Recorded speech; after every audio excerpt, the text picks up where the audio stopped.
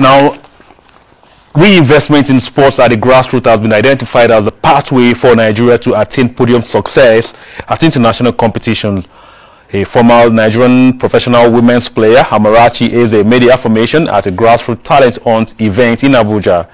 Amarachi, who ended her football career in China following a knee injury, said that young talents have failed to actualize their dreams because of a lack of an enabling environment for them to thrive in the country. Actually passing through a lot of difficulties to get into the top of their career, especially the grassroots players, you know. So it's actually time to put eyes down to look out for the best among the grassroots players, considering the fact that most of them are being ignored. The former Rivers Angels player, who became an English teacher in China following her injury, also called for more private sector investment in sports to complement government's efforts.